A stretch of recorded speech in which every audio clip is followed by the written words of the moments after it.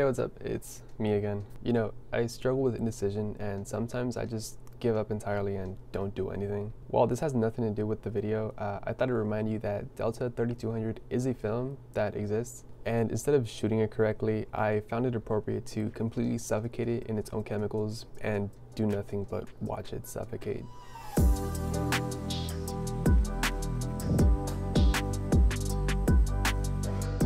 In this video, I am going to be pushing Delta 3200 by a whopping 3 stops. For all legal purposes that I'm definitely not credible enough for. I'm the one who developed this roll, so your results will probably vary from what I got if you're dumb enough to do what I did. I'll go ahead and teach you, or at least let you know, my thought process in terms of shooting this film and developing it the way I developed it, because I did an awful lot of research to make this happen. It's not a lot, but if we're talking about me, it's a lot. That being said, I didn't walk into this experiment blindly, but realistically, all I could have hoped for were some somewhat legible photos that might have looked like they were printed on sandpaper. So, Ilford Delta 3200 is a 3200 ISO black and white film that, well, is known for being grainy and high ISO. Although this ISO reading brings me to my first topic. Upon reading, a lot of people, and standing still themselves, consider and rate Delta 3200 as a 1000 ISO film. For what purpose? I don't know, but the only other roll that I've shot is super contrasty, and it could be that they just rate it higher so you can purposely underexpose. Other than that, this is my second roll. Also, it's my first roll on medium format, so there's that. I don't ever personally need such a high ISO film, but theoretically, you could shoot at night with this film, especially if you're pushing it 3 stops like I did. Although it's a little misleading because that's not entirely how film works. Upon studying the arithmetic and the logarithmic scales, or the ISO values if you're not a nerd, I realized that 3 stops over 3200 was actually 25,000 ISO, like right on the dot, but as of 2009 is recognized and is also rounded up to 25,600 ISO. So that's what I set my light meter to, 25,600. Now, with what I was saying, just because your film is rated at 25,600 ISO doesn't mean that you can literally see in the dark. My general understanding of film is that you need light, first of all. If you do underexpose your film, you are hypothetically, theoretically, retaining more highlight detail, but that's it. Your shadows are literally just gonna keep getting darker and darker until there's absolutely nothing to capture on the film. So when you push your film, all you're doing is augmenting whatever is stamped on the film paper, or the negative, meaning you're only gonna be boosting what's on the film, if you need me to word it that way. If any of that made sense, congrats. For the record, I am using my Mamiya rb67 and my 65mm lens. First things first, I did decide to not shoot this entire roll at night because I wasn't super confident in my light meter. For the record, if you don't know, I tend to use my Sekonic L308 and not my phone to meter most of my photos. So with that being said, yes, I was using an app. It's called Lux for iPhones, but I wasn't super confident because it's been a while since I've used it, so I probably did f up most of my exposures somewhere along the line. I feel like I might have read the light wrong. Clearly, I must have done something wrong because this photo, much like other photos, are incredibly dark.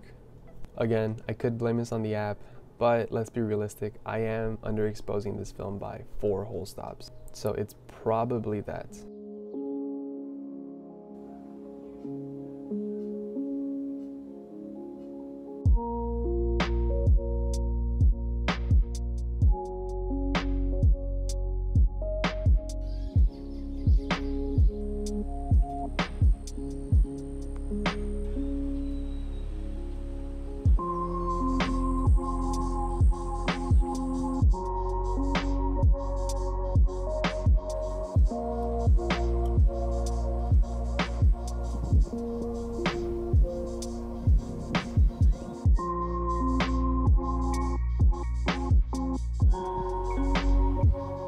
If you're ever bold enough to try this out yourself and you don't develop your own film, just be ready to pay a little extra in terms of your lab, because from what I understand, they always charge you extra to push or pull your film. They'll probably also take a little longer to get you your scans back.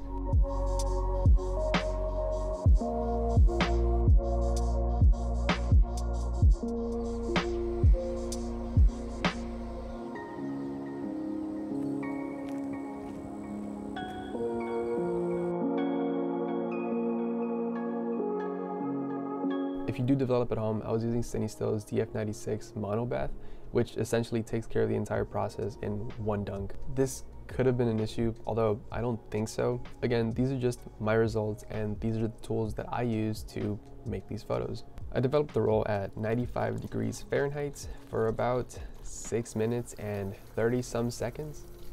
I'm just gonna say 6 minutes and 30 seconds. That's how long I did it. If you do the math, I didn't entirely push it to what should have been 25,600 ISO, but let's be real, the film was entirely underexposed anyways, so I probably wouldn't have changed much if I did develop it a little longer. For the record, this is very pretty colors right now, and I'm kind of upset that I'm blowing up Delta 3200 instead of shooting portrait or something.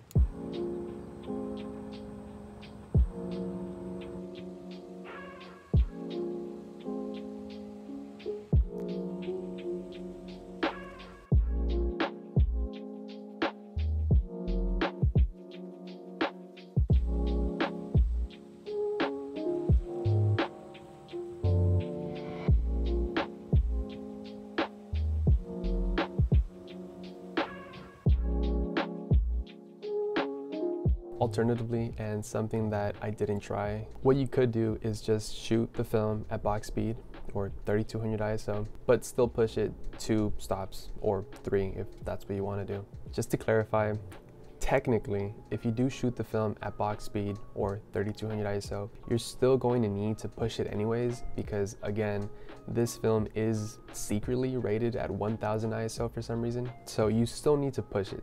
Technically, I say technically because that's what Cinestill says, that's what forums say, but it is being marketed as a 3200 ISO film, so by all means, shoot it at 3200 and develop it normally. You'll probably get better results this way, at least considering that you're not underexposing the film by 3 or 4 stops. Wow, most of this roll kind of was a dumpster fire, in my opinion. There was 2 or 3 shots that I really did like. This one was such a good composition, in my opinion, but unfortunately, it is very underexposed and you don't see the details that I was going for. The other one I thought was kind of cool was this somewhat self-portrait, if you will. And lastly, this photo of my table. You can't see it, but there's a cat mug on the table. Pretty sad that you can't see it. Again, this video is unfortunately just an experiment. It wasn't meant, or at least I wasn't expecting groundbreaking work. I'm pretty glad that I did this because it's interesting to see the way film works and what I can and cannot do. But again, it is an experiment and I thank you for watching this video. Am I going to be pushing Delta 3200 in the future? Probably not. Am I going to be shooting Delta 3200 in the future in general? Yeah, probably. Is anyone going to watch this video? Probably not. Yeah, I'd say bye.